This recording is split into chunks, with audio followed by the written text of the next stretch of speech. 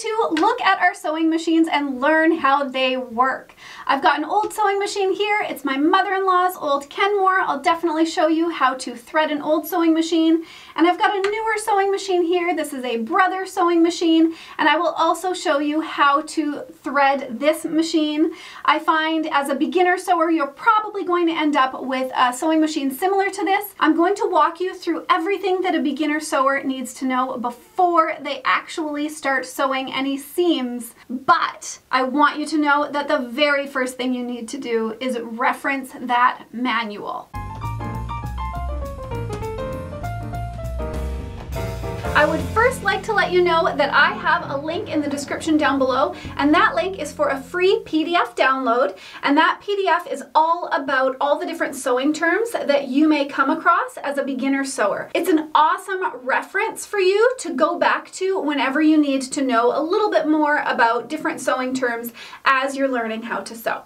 All right, so we've got our sewing machine here. I'm going to walk through all of the features that you need to know as far as your sewing machine goes. I'll definitely have timestamps in the description down below. So if you're like, I don't need to know this part, but I would like to know about thread, or I do need to know about how to wind a bobbin, it's all linked in that description down below. So let's have a look at this sewing machine here. This is a brother sewing machine, and a lot of these beginner sewing machines have been made similar to this one here. All right, so a quick overview. Just turn your sewing machine on. There should be a button on the side or on the back. And then your hand wheel is on the right-hand side. Always turn that towards you, never turn that away from you. On the top of your sewing machine, you will find your bobbin winder, as well as the tension wheel that you will use when winding your bobbin. You will also have a spot where your spool of thread will go. Depending on your sewing machine, some sewing machines will have your thread laying sideways. Some sewing machines will have it where you put your thread on top like this. When you put your thread on top like this, I find it rattles and it doesn't unroll as nice as I would like it to, so I find this little felt disc very helpful. Just a little piece of felt cut in a circle, snip a hole in the center and add it to the top. Once you've placed your spool onto your sewing machine, then you will be able to thread your sewing machine. Your thread will go across the sewing machine through a little hook on the top, and then through two slits on your sewing machine, down through a little hook above the sewing needle, and then through the sewing needle. I will share this in more detail later on. On the sewing machine, you can find a diagram that will have all of the different stitches the sewing machine can do, and their correlating numbers and sewing feet. If this is not on your sewing machine, you can find it in your sewing manual. Depending on the stitch that you choose, it will depend on what sewing foot you use, as well as what number you need to set your sewing machine to so that you are using the correct stitch. As you can see here, I can also change the length of my stitch, as well as the width of my stitch. This is helpful depending on what stitch you're using. As an example, a zigzag stitch can actually be widened and the stitch length can be shortened for a very, very tight zigzag stitch. And as you can see on this particular model, it has the letter J for that particular sewing foot. So whatever stitch you choose, it will tell you what sewing foot to use. Other diagrams may just have that letter right beside the number so that you know what presser foot to use for what stitch. This here is your speed setting. As a beginner sewer, keep it as low as you can. We maybe get a little impatient and bump it up a little bit, fine, but try not to go past that medium speed because that's when mistakes happen. So I do tend to bump it up to fast when I'm actually filling my bobbin, but otherwise I do like to keep that right there at the medium. Next is this button here, and it allows you to lower your needle or raise your needle. This button here will allow you to do a reverse stitch or a back stitch. It will essentially knot your thread so that your thread will not come undone as you sew your project. And this button is your start and stop button. Somewhere on your sewing machine you will find this tension wheel, and it allows you to loosen or tighten your tension. As a beginner sewer, you really should not have to play with this wheel too much. Just keep it in the center at that number 4. A lot of sewing machines have a little section right here that you'll be able to slide off. Some actually have storage inside there, others are just a little loose piece like this.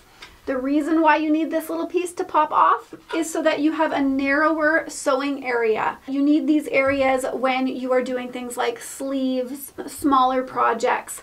But for the most part, with beginner sewing projects, you'll leave this on. Somewhere at the base of your sewing machine, you'll find a spot to put in your bobbin. Some will look like this, and some will actually be front-loading bobbins. For a sewing machine like this, you'll just pop off the top, and that will give you easy access to your bobbin. And then as we move closer to the sewing machine needle itself, you'll see we've got the presser foot there. There is a switch at the back that will allow you to lift the presser foot up and down. Right behind the presser foot, there will be a button that will allow you to drop the presser foot off and on. If you have an older sewing machine, you can buy an attachment so that you'll be able to do this on that machine as well. And there is also a screw that you can turn to loosen your sewing machine needle to take it on and off. Now you have your feed dogs. Your feed dogs are underneath your presser foot. The feed dogs are these tiny, sharp little teeth, and they grip your fabric and move it as the sewing machine runs. Super helpful. If you find those feed dogs are not working properly, there is often a button. It's either on the side of your machine or on the back of your machine, and it will have a little symbol, and it will be something like this. So make sure that your feed dogs are up for most projects. The only time people really move those feed dogs down is when they want to do free motion quilting. One more item you'll find on your sewing machine is either a little wheel, perhaps at the back of your machine, or on an older machine it might look like this, which this piece just pushes down, and then it has a little ring around the base of it that I can push down and the centerpiece pops back up. This is actually for the pressure of your presser foot. So how hard you want it pushing the fabric down towards those feed dogs. So that's a quick overview of basic sewing machine. Now let's actually get into how to thread a sewing machine. Before threading your sewing machine, it is very important to make sure that your presser foot is in the up position. So I'm going to start with the newer sewing machine, and you'll take your thread and you'll place it wherever your sewing machine wants that spool to sit, and then you'll bring it around and there will be a hook at the top of your sewing machine somewhere.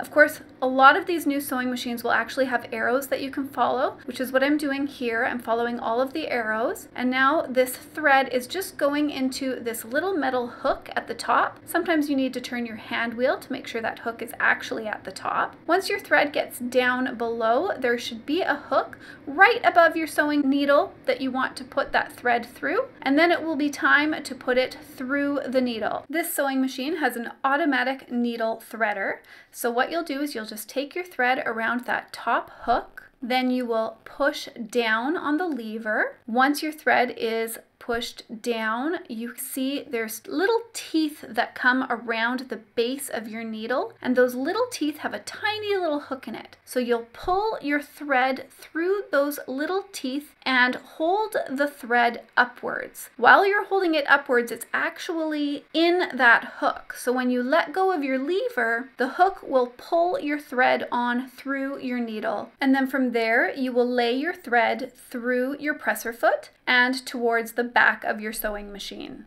I'm just going to interrupt myself here to tell you that these lessons on learning how to sew are brought to you by this beginner's guide to sewing. I created this as I was making this sewing class for you because I realized there is so much helpful information that is easier to have in a paper format sitting with your sewing machine that you can refer to when needed. I will have it linked in the description down below, so definitely check that out. And now let's get back to learning how to sew. For an older sewing machine, the most important part is to actually make sure that your take-up lever is at its highest position. To do this, you're going to turn your hand wheel towards you until you see a tiny little hook show up at the top. Then place your spool onto your spool pin and draw your thread through the thread guide on the top. Then draw the thread into the threading channel towards you, going down, around, and back up. When you get to the top, make sure your thread is on the left of that take-up lever hook and hook it around towards the right of the hook,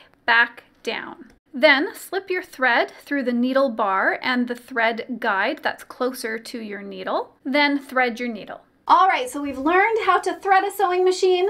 Now let's move on and learn how to actually fill up your bobbin properly. Older sewing machines will have a push-pull clutch within the side hand wheel. This will need to be pulled out to disengage the clutch before filling your bobbin. You do not need to do this for newer sewing machines. So draw your thread from the spool around the bobbin winder tension disc, and it will fit nice and snug underneath that tension disc, and then you'll pull it back towards your bobbin. Then take the end of your thread and pull it through the hole in the bobbin. Make sure that for an older sewing machine, you're using these old metal bobbins here. For newer sewing machines, they like the plastic bobbin. So make sure you're using the correct bobbin for the correct sewing machine. Then place the bobbin onto the bobbin winder shaft with the end of your thread coming up from the top of the bobbin. Push the bobbin winder shaft to the right until it clicks, and then holding on to the end of the thread, start your machine. You'll use your foot pedal for this. When the bobbin is slightly filled, then you can stop your machine and you'll snip off the end of that thread that you're holding upwards. From there, wind your thread until the winder stops. Remove the bobbin and clip the thread. And don't forget to push in the push-pull clutch to engage the clutch again before you start sewing. Newer sewing machines will often have the instructions printed right on the sewing machine for you. In this case, this sewing machine wants me to pull my thread across towards the tension wheel, but actually crisscross the thread, which is something I did not do for the older sewing machine. So it's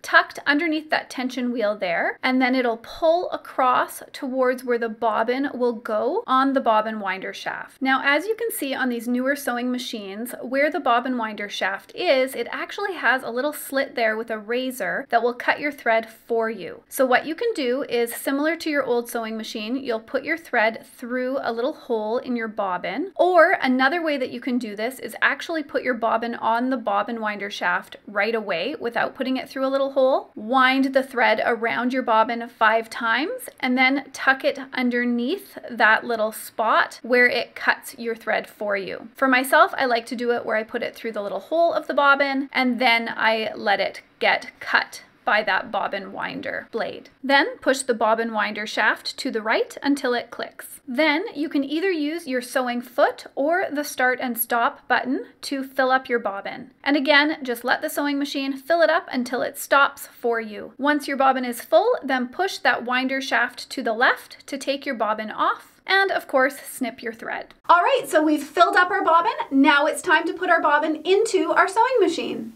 Unfortunately, I can only show you this in the drop-in system, as I don't actually have a sewing machine with the front-loaded bobbin. So take your bobbin and make sure the thread is being pulled counterclockwise from the bobbin, then drop it into the base. There will be a slit at the front of your bobbin that you'll want to put your thread into, and then pull your thread towards the back for the older sewing machine. For the newer sewing machines, follow their guide fully. Next, what you'll do is you'll make sure your top thread has already been threaded. Then you'll take your hand wheel and turn it towards you. As you do this, the needle will go down and up in one motion, and it will actually hook your bobbin thread. From there, you can use your fingers or just use something pointy that you can get under the presser foot to scoop that thread upwards through that base plate. As a beginner sewer, we can get a bit overwhelmed when we're looking for our thread for our project. The reason being, of course, when you go to a fabric store, there are so many different thread options to choose from.